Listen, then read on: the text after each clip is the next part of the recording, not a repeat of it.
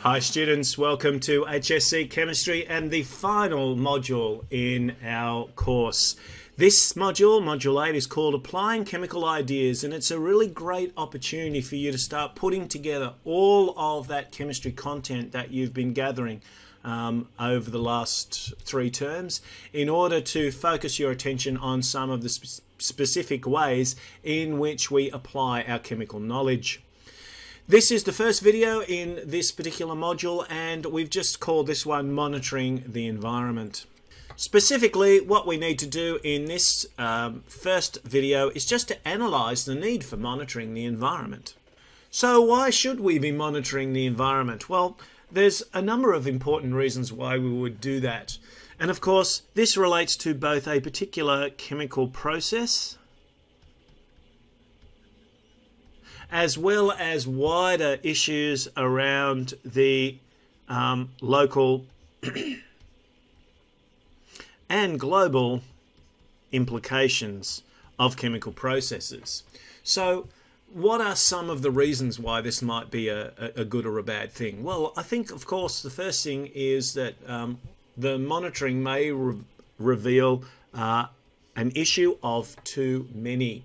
One of the things that we notice is that for a process like combustion, which is such a common process, the process of combustion is actually dependent on the reactants. Specifically, combustion reactions are directly related to the concentration of oxygen that's available when a fuel is undergoing combustion. So this concentration of oxygen leads us to either incomplete or complete combustion. And of course, once we've had a look at those two processes, we know that there is going to be a difference in either the particulate buildup or the buildup of greenhouse gas. In both cases, water is a product, but in the case of incomplete combustion, we can have carbon being released as a product in the form of soot, or we can have carbon monoxide, which is quite a dangerous gas, being released. However, if the concentration of oxygen is high, or we change the nature of the fuel, then we get, or are more likely to get, complete combustion. And that's going to produce water, but it's also going to produce carbon dioxide. Now, even then, in a more desired product, we can still have a problem of buildup of carbon dioxide in the atmosphere. We now know there are links between this and other important greenhouse gases that contribute to a real problem at the moment around global warming. And so there are consequences for too much of this sort of thing being released into the environment. We can also have issues of too few.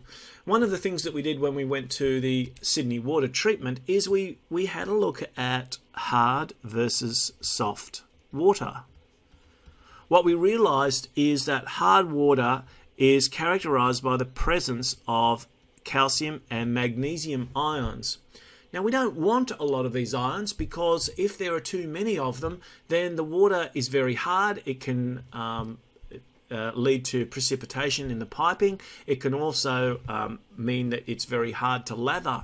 However, if the concentration of these is too low, then we can also find that there can be some erosion, that actually some of the water can actually start to eat away at the piping.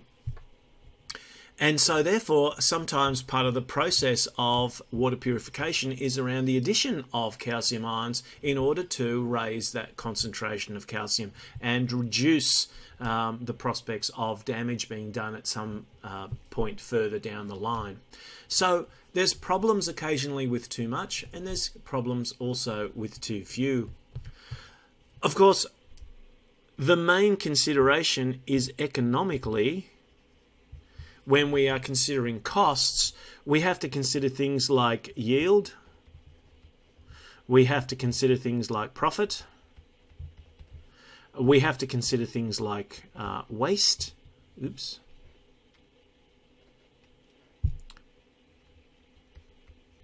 And as a consequence of all of these things, there are going to be economic factors associated with what type of chemicals, perhaps even the choice of a catalyst, whether to use one, whether the cost associated with that is actually going to be compensated by the increase in time to reach yields, and so on.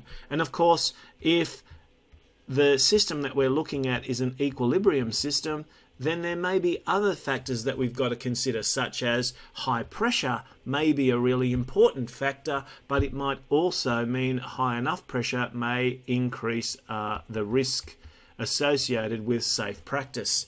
So each of these different processes needs to be looked at in a quite comprehensive way for us to be able to analyze a range of different factors associated with different chemical processes.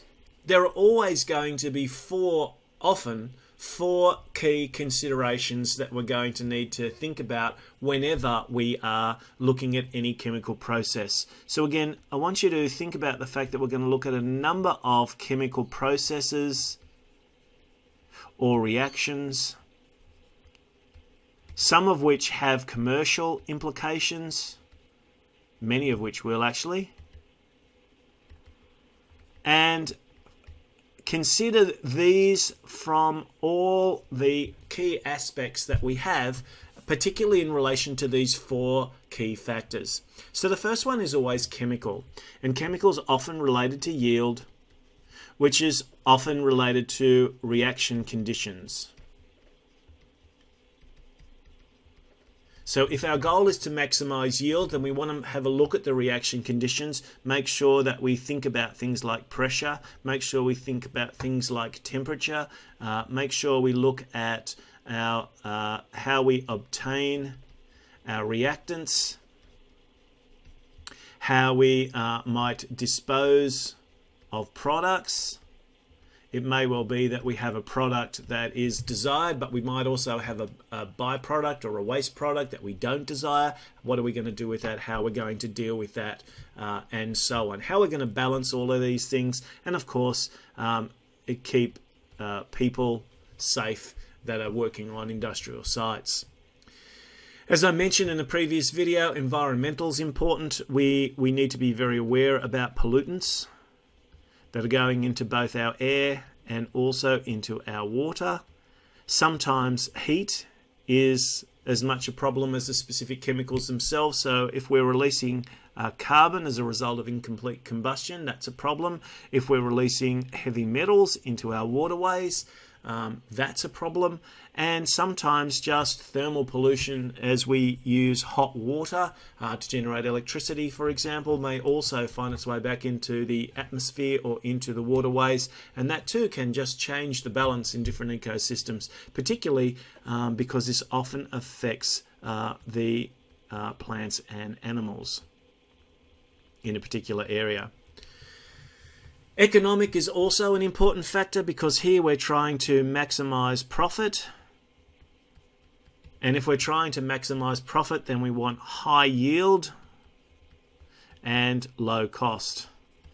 And so there are a number of different decisions that may have to be made around increasing our yields, but without having our costs spiral out.